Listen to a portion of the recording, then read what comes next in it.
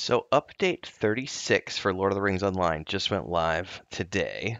And I'm patching right now. I just got up from my nap. I'm patching and I'm reading through these patch notes and I'm like, this is a pretty awesome patch for story and for a couple of other reasons, which I want to dive in to with you today. So, if this is your first time tuning into one of my videos around Lord of the Rings Online, welcome to the channel. If you're a returning visitor, welcome back. You know the routine. Let's dive in here. Release notes for Update 36 Gondor Renewed, released on Wednesday, May 31st, 2023. This went live earlier today. Servers were down all day. Like I said, I'm currently patching up. Here are the release notes. It says a new story begins in a renewed King's Gondor. And I have to say, this is one of the first times in a very long time I have felt like, oh, I need to hurry up and get a character to the cap. Because I don't, despite the fact that I've played this game since it launched, I don't have a character at the cap. I always get sidetracked. There's so much to do in this game, like with role playing and additional opportunities. My highest character is like 102 or 103. So it sounds like I really need to focus on my lore master and getting him to the cap because um, I want to partake in this story that's getting ready to drop, or it just did drop. So the new story debuts with Gondor Renewed. Well, I'm getting ahead of myself here. After the defeat of Sauron, King Elisar and Queen Arwen seek to bring peace to their kingdom, but the danger is not gone, and new foes seek to threaten Gondor.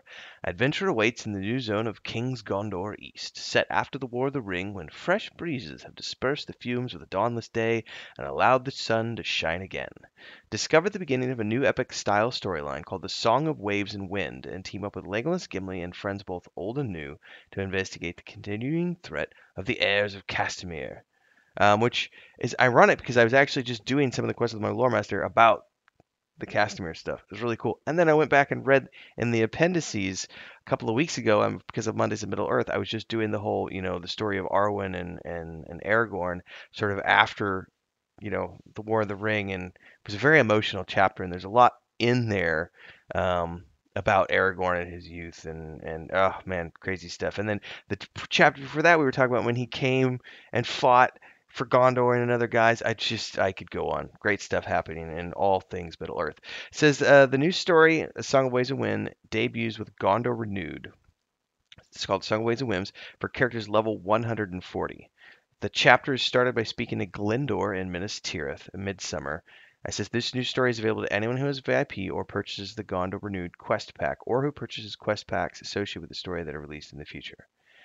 King's Gondor awaits. Gone are the gloomy dark skies, replaced with bright and sunny fields and hills, which is amazing. Good Gondor is so cool, and it was just every time I've played through it, it's always overshadowed with war because my character's in the middle of the War of the Rings, so all the smoke and cloud cover and everything else. We're gonna get to see a new version of those zones. It says players familiar with the original Central and Eastern Gondor regions will be familiar with King's Gondor from a navigational standpoint, but there are new additions and places players previously could not go are now open to allow for further exploration.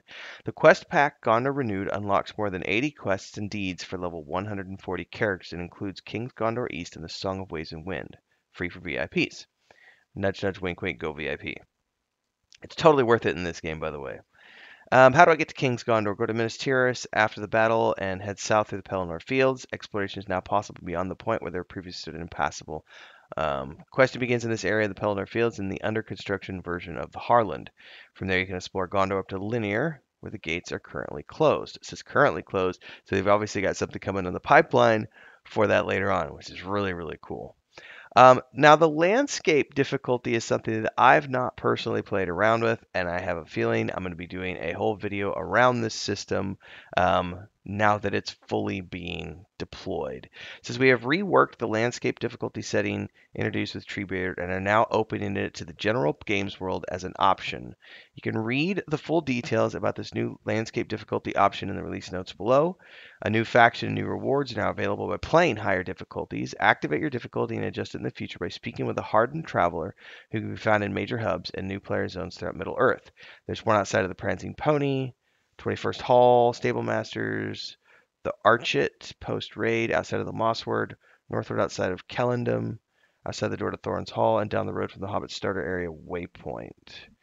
These are There are titles available for activating a difficulty of 3 or higher and keeping it there from level 10 to level 50 and then to level 130 respectively. The title granted depends on the class you play but can be used by any character on your account. Make sure to set your landscape difficulty prior to achieving level 10 to be eligible for those titles. In order to earn these titles, you must keep the difficulty system active for the entire leveling span from level 10 through 50 or 130. Entering areas of the game world will be Entering areas of the game world where it is temporarily suppressed will not invalidate your title attempt, however, turning it off via the hardened traveler will.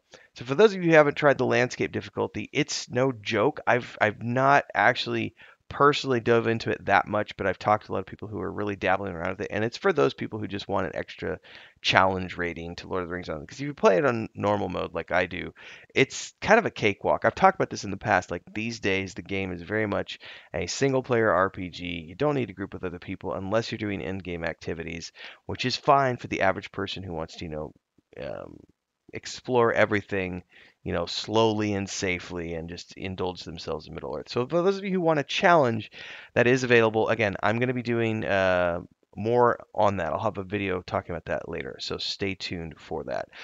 More delvings are now available in Glengat, Hod Valendil, and the Great Barrows for Samrog Thedor and the Maze. These have all been converted to be playable as delvings.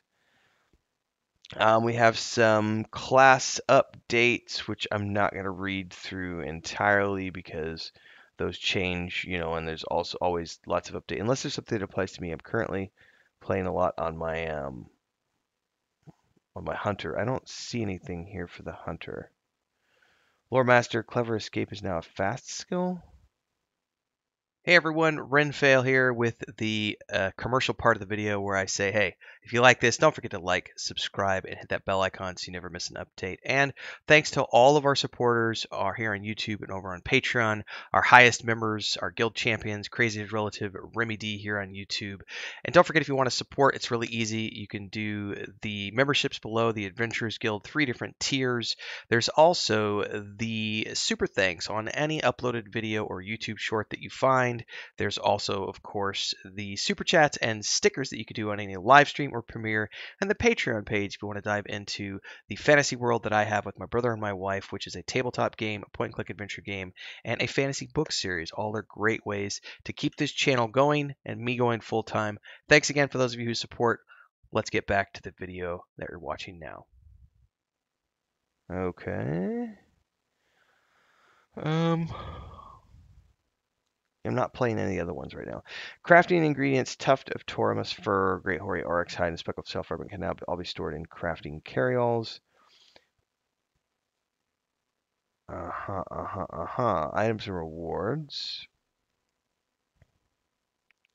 Ooh, says mini medium. Oh, this is amazing. So I remember this being annoying when I saw it crop up.